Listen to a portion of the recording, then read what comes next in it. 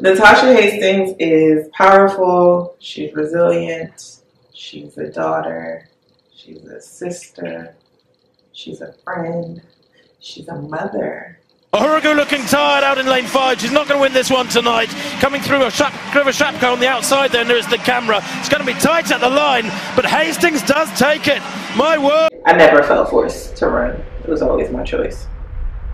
There, Williams Mills is trying to come through to challenge for second place, but Hastings is away. She's going to win this one by 3 meters. It's been an impressive run from the American. 50.52.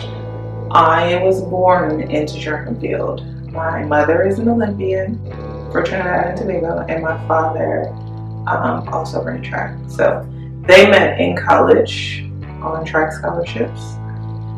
They had me. All I know is track. So I don't necessarily remember who was my first offer. I remember getting a lot of inquiry letters in the mail, but I probably knew very early on, even going through the whole visiting process and coaches coming to visit and stuff, that I wanted to come to South Carolina. To be honest, being a quarter miler at the time, my freshman year here was 2004 to 2005. 2002, we had won the NCAAs, and there was Demetria Washington, LaShinda Demas, Tiffany Williams now, Ross Williams, Demetria Davis, Demetria Washington, and the Barber twins, Lisa and Mickey. And it was just like a quarter powerhouse. So I knew that if I wanted to be a good quarter miler, probably coming to South Carolina made sense.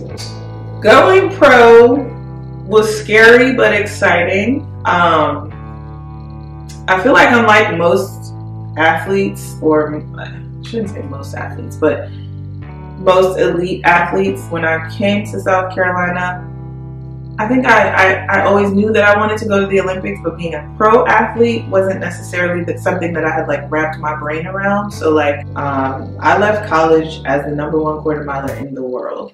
I made it to world championships, but after the collegiate season, I didn't do well. Hastings, you came 5th. You know, how it's probably not the result you were hoping for, but take us through the race. And bittersweet, but it was a moment that, again, I was only 22.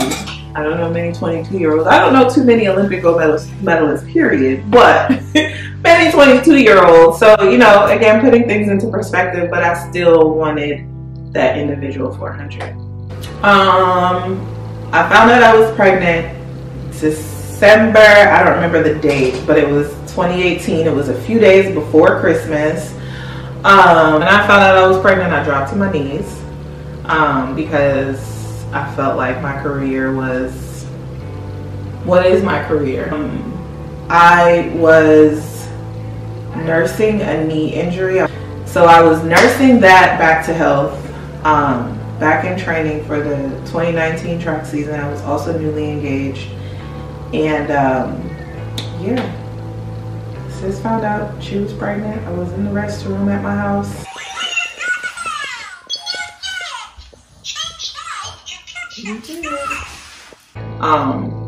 I actually hid my pregnancy from my sponsors and everyone, including my training partners, for about 5 months. I don't think I told my sponsor until about May, and I was due in August.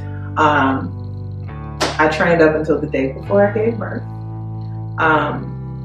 So yeah, I kept it a secret. I was very afraid of what it meant for my career, but then I also did a lot of reading, and I realized that the fears that I had, although is a big problem for women in sports, it's a problem for women in general.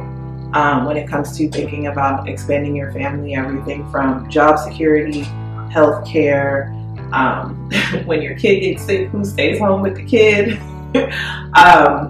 Just you have a human being that is 100% dependent on you. And truth be told, up until I was 33, single with no kids, I lived a very selfish, laser-focused career life.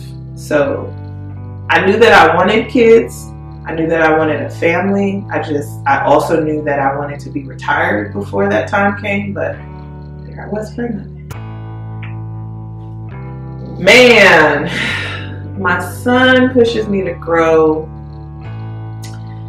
in ways that I want to be a kinder person to myself, but also to him.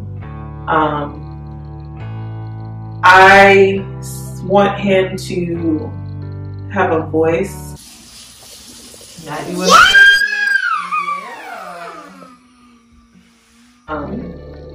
and so in allowing him to have a voice means that I have to find my voice and also check my voice sometimes. And so pushes my patience.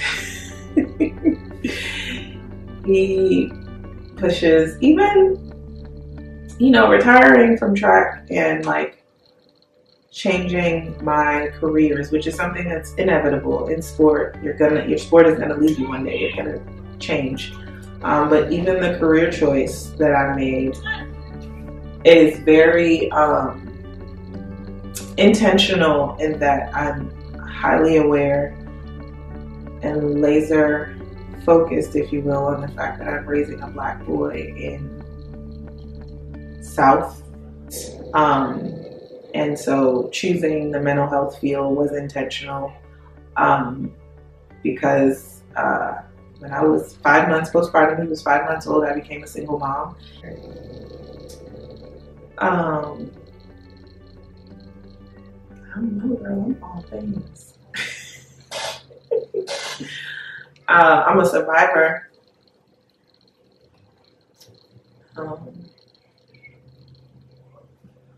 I'm a fighter.